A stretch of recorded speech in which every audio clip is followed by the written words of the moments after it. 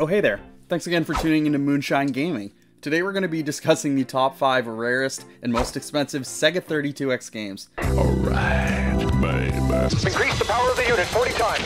32X.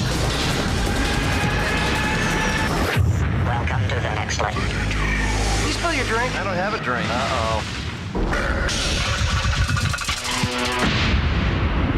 Now, as per usual, we have a few parameters for this list. We're just going to be using North American complete inbox pricing to order the games on this list. So what that means is that the game case, instruction manual, and game cartridge are going to be included for the prices on this list. So without further ado, let's get into it. First up, we've got T-Mek. This was a virtual reality tank fighting game that was released in 1995. The game was originally a sit-down arcade game that was released a year prior, which offered an updated riff on Battlezone mixed with the network play of Doom. Several T-Mek cabinets could be linked together for multiplayer tank death matches. Unfortunately, when T-Mek took the trip home on the 32X, the biggest attraction for the game had been completely removed. With no network capabilities, the 32X wasn't able to replace the incredible arcade version of the game. T-Mek is set up as a tournament. You start at the bottom of a challenge ladder with a handful of rivals. If you finish the match with the most points, which are earned by blowing up other tanks, you advance to the next round. At the start of the game, you choose your tank from a garage of 6 possible choices.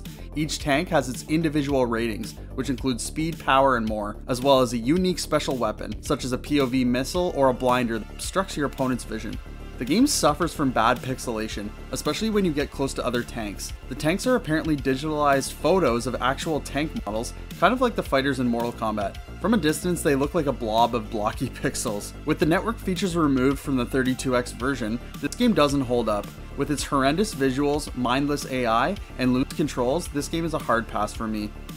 The current market value of this game is $335.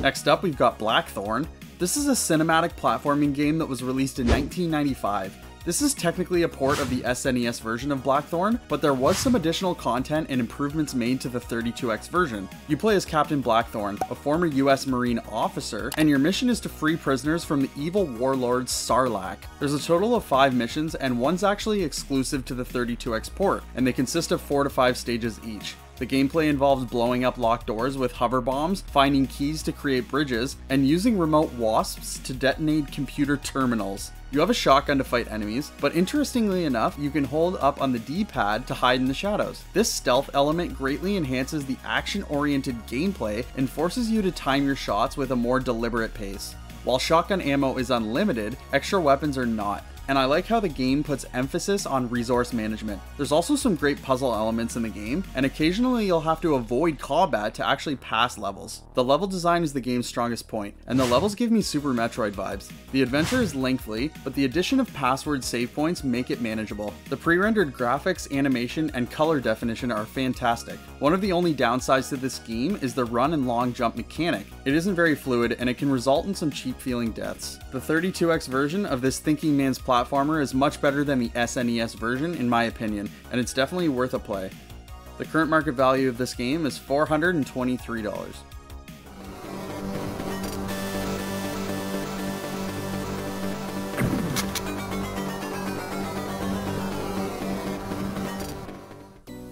Now for a quick word from the sponsor of this video. No, I'm just kidding, nobody's sponsoring this tiny channel. But if you guys enjoy content like this, we put out video game related content every single Thursday, and you can consider subscribing to Moonshine Gaming to stay up to date with future videos. Back to the list. Next up, we've got Pitfall, the Mayan adventure.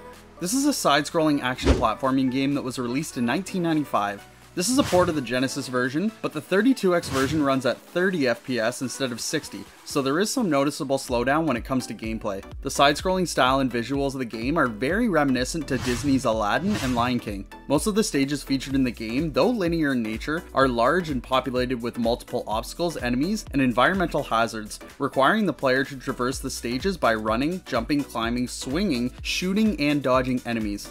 Other areas that are featured later become more maze-like and exploratory, making the player take different routes to reach the end, and in certain stages, a boss must be fought in order to progress further. All stages also contain beneficial items and weapon ammunition to be collected, and you can also find hidden letters that spell out the word Pitfall, among other secrets. Pitfall on the 32X does very little with the extra power of this console. The colors are just as grim as they are on the Genesis and SNES, however the animation is pretty good. Harry's moves are full of expression, especially when he takes one of his bungee jumps.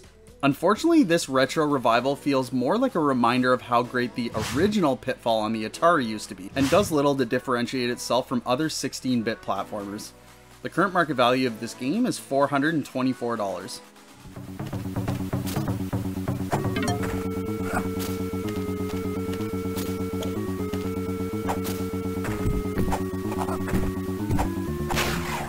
Next up, we've got World Series Baseball starring Deion Sanders. This is a traditional baseball simulation game that was released in 1995. The game's nearly identical to the World Series Baseball 95 game that was released on the Sega Genesis, but with the minor title and box art change. I'm sure a few people were tricked into buying both versions of the game, thinking that the 32X version had some differences with the name change, but other than a few camera angle changes during gameplay, it didn't have any changes. It was actually the first series to obtain full licensing rights, meaning it was able to use real-life team names and real-life player names, whereas most other baseball games only had access to one of these, if any at all. It also widely popularized the new near uniform behind the plate camera view, with the perspective being mounted where the catcher is positioned. From here, it promoted a very simplistic batting mechanic, complemented by a more involved than usual pitching game. There were some downsides to the controls though. When batting, there's no directional control, and you are only offered 3 types of swing: normal hit, power hit, and bunt. This made batting solely about timing, and less about directing your bat for hitting. Pitching is fairly similar to recent games, allowing you to aim anywhere in the strike zone and choose between a few speeds. Minus the slightly annoying game commentary, this is a fun baseball game, but it's kind of weird how they fully changed the name of the World Series Baseball 95 game, but made no major changes to the gameplay. The current market value of this game is $596. Next up, for the Braves, the second baseman.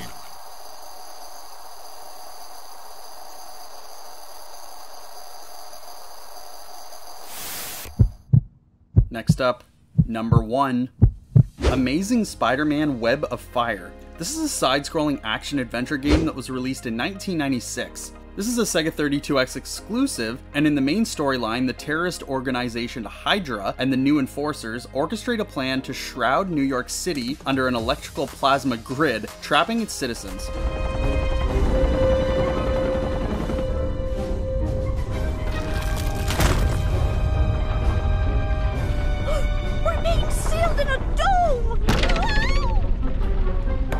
Spider-Man must confront each of the new Enforcers' members, fail Hydra's plans, and save the city with the aid of Daredevil. Spider-Man can jump, punch, kick, duck, crawl, climb certain walls, shoot webs to swing, and collect web fluid to shoot web projectiles against enemies. As I said before, Spider-Man can also get the assistance from fellow superhero Daredevil by rescuing him in the first stage and collecting DD tokens scattered throughout the stages. You'll start the game with 3 lives at the beginning of the game, and extra lives can be acquired along the way, but once all lives are lost, the game is over, although the player does have a choice to continue playing after dying. Unfortunately, the controls aren't great, and they almost feel slippery. Spider-Man feels like he moves too quickly, and you'll regularly be running into enemies and dangerous objects. The collision detection feels a bit off as well, and your health isn't even replenished between stages. What gives? For the most part, the stages feel generic, but there are some occasions where the aesthetics look great. In my opinion, I think this game is a missed opportunity, and if the level design and combat were a bit more refined, this game could have had a lot of potential.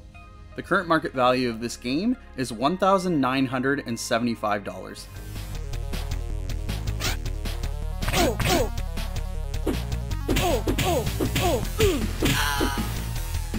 Do you have any ideas for future videos? You can let us know in the comments below, but that's going to do it for this one. We'll see you next time.